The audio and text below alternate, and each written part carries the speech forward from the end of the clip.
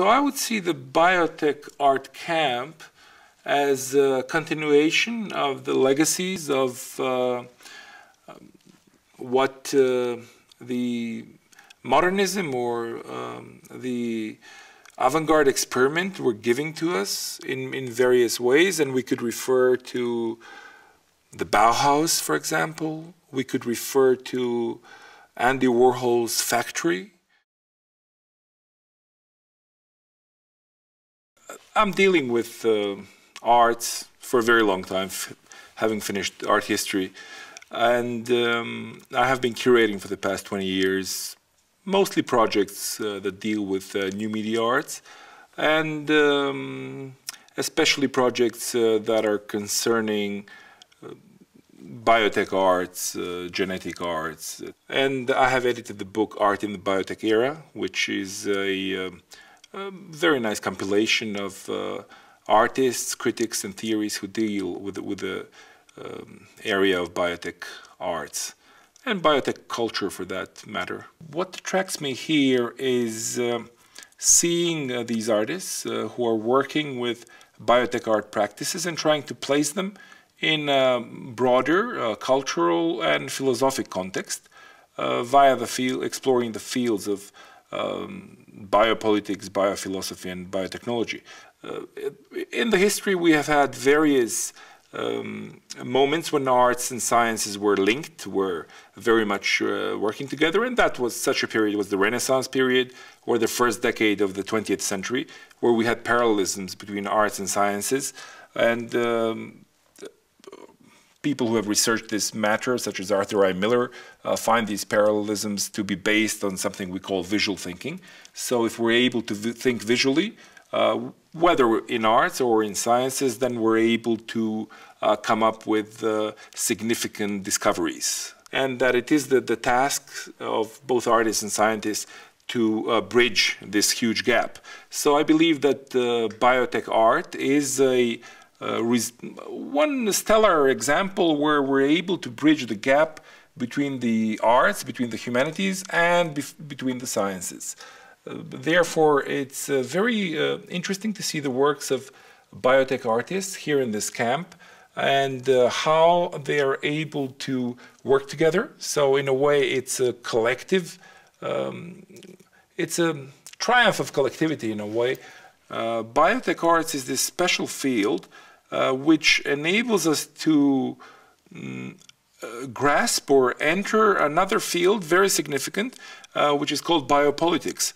So basically, the socio-political consequences of the biotechnological revolution have a tremendous impact on civilization.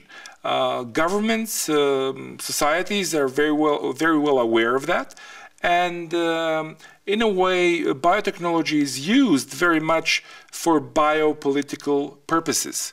Whether it is that some of the artists use biotechnology in a sense to assist the normalization of acceptance of biotechnology within society, because as you might remember 25, 30 years ago, it wasn't that accepted. So just by the very fact that the artists are working with biotechnology, society gets used to this, but it normalizes the situation. So we cannot say that biotech artists are neutral in this respect. So therefore, I have to say that the work of avant-garde artists and experimental artists is always one which signals elements of what is happening in society and what will happen in society. Contemporary society is able to come up with different forms of normalization of certain states. A society can, just by normalizing certain situations, be able to control the situation much easier than it was able to control them by punitive actions. So that is one of the points of biopolitics. If you're able to program basically society from a certain position and take it to where you want to, then you're able to successfully fulfill the mission of biopolitics. Steve Kurtz would certainly be one of them, and the critical art ensemble in terms of critiquing society. And the conflict, and the always latent conflict between artists and scientists. There is this non-understanding of what the arts wants to say and what the sciences want to say. Society as a whole has not bridged this divide between the arts and sciences, and therefore we cannot move further and quicker in the 21st century.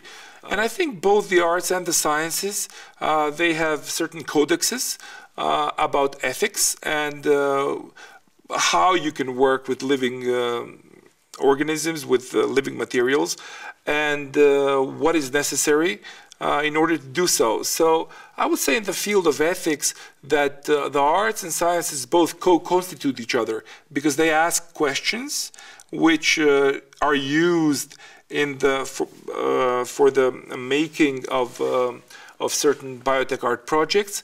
They both ask questions from their respective disciplines. So in a way, they co-constitute the question, which is later on put to the ethics authorities, whether at universities or some other civil authorities. Now, in order to develop projects in biotechnology, there are different ways of how you can do it. You can either work with tissue culture, which means you work with cells as they are, or you can use genetic materials. Now, if you use genetic materials, you could use animal materials, or you could use human cells. Yeah, animal cells or human cells. So in a way, there are various limitations from the conceptual level to the practical level of working with biotech art materials. Well, one of the limitations is that the material in a lab, that the material from the plants and the humans cannot be mixed. You cannot work with this material in the same laboratory. It has to be different laboratories. So this is one sort of an ethical, let's say, consideration or a certain decision that was taken at some point by universities and which is applied all around, yeah, all across the board. So if a certain laboratory or a certain camp is being attributed as if it will work only with plant cells or only with animal cells, it will be highly unlikely, impossible that you could be working with human cells as well. So yeah, that is one of the limitations, and one which artists also know, especially artists who work in laboratories. Yeah, the works of let's say Adam Zaretsky and other artists who work across the board and who use genetic materials or tissue materials and use them in a way which is artistic or sort of more liberal. Sometimes they find problems with the labs themselves that are wanting to impose different rules, and rightly that they want to control the process in a way. Yeah, it would be interesting to see that artists are, let's say how artists are able to bend these very strict rules. It's in a way some artists do, but then again they either get into problems or there is problems further down the track. Ethics plays a great role in today's world, and I believe it will be playing greater and greater role. So I think education is very important from the beginning, and I think understanding of what it is that we want to do in a certain situation and how we want to do it, what sort of results are we expecting, and what sort of, let's say, unexpected results we might come up with, have to be conceptualized in a way that they're understandable to everyone. We discussed the nature of Banff and how beautiful it was, and just the mountains and the lakes and the rivers, and he referred to it as a giant petri dish, which is quite interesting. The second law of thermodynamics says that all closed systems must eventually implode. But it is cultural memories that enable us, that we surpass the situation, and that enable each generation to have more information than the previous one. So I think that the situation of the camp is one that enables cultural memories to be used at its best. What I would really like to see is a collective work coming from a camp such as this, because all of the artists, they're working really on their own themes which they really know very much and which they research, and they research in a way that is very individual. But I believe that in the collective work there is always some surprise, and there is always something which comes along which no one really expected. And this new effect, this sort of a effect of, like Bertolt Brecht's Fao effect, really is not only artistic, but really enables us to see the world in a different way. Yeah, and then creates another road, another path for us. This new way of working is, I would say, maybe also a way of how biopolitics is being sort of altered in a way, because the do-it-yourself technology and the DWO technology in a way enables a great variety of artists, even children, to work with technologies which were unimaginable even 5 or 10 years ago. So even now you have biotech art kits, like biotech kits, which you can buy for $50 in pharmacies, and you can really work professionally or semi-professionally with them. So this is the liberating aspect, an aspect that prevents biopolitics of fully dominating biotechnology, of fully inserting itself over society. So as I see biopolitics trying, or governments trying to control via the means of biotechnology the population, I also see this liberating, revolutionizing aspect, which and one of the ways of how that is enabled is through these do-it-yourself kits, which are being sold online or being sold in pharmacies. So there is a potential for liberation, I would say.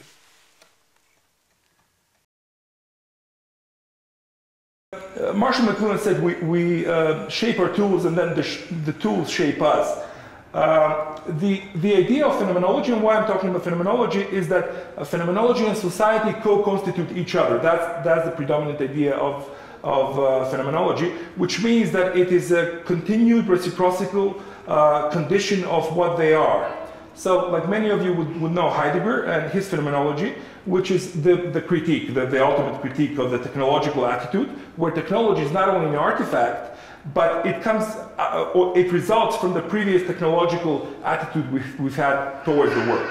According to Heidegger, the enframing is the essence of this technology, and he finds the root in techne.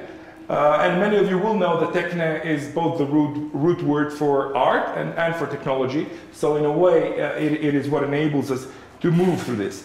Now, another guy who's important in terms of phenomenological research is Albert Borgman, who comes up with a free position.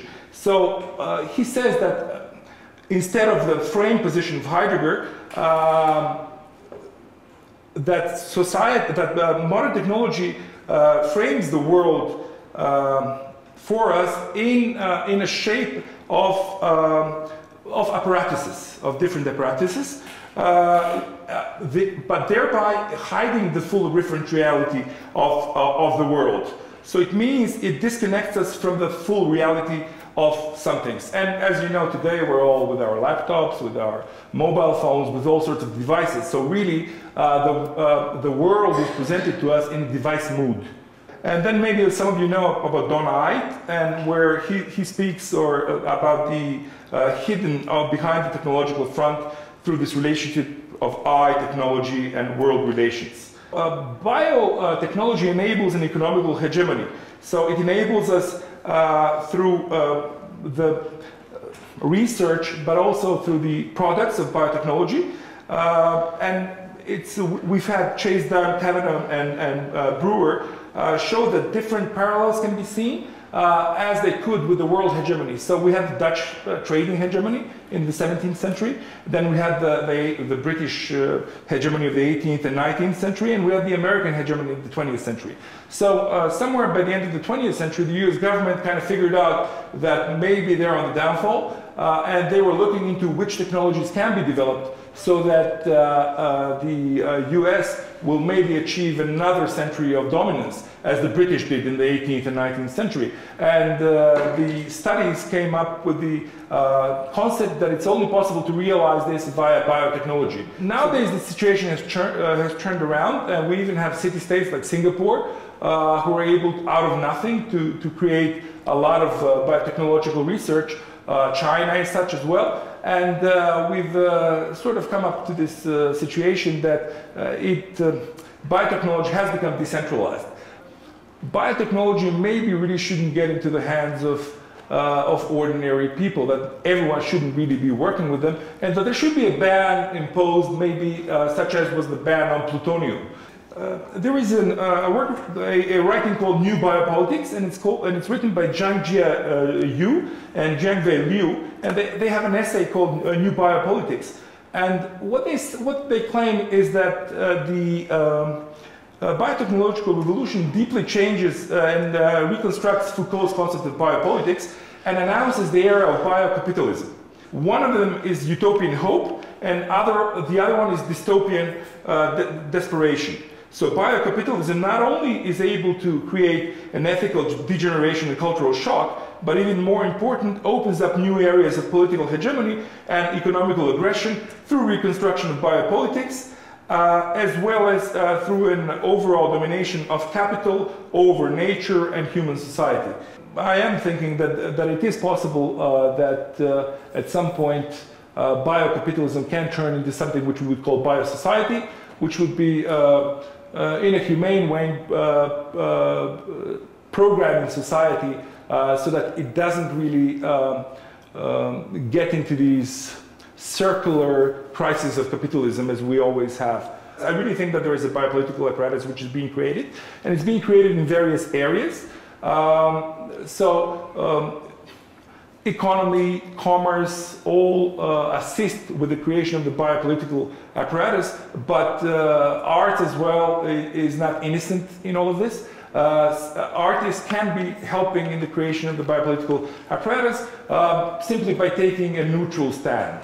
So this neutral stand, in a way, you can argue that it creates positivism, which later on normalizes practices of biotechnology and conveys them to society as a fait accompli. So that's why the ethics is quite important, and it is important that artists always take into consideration possibilities, unwanted or wanted, or simply remain with a critical attitude always throughout their life.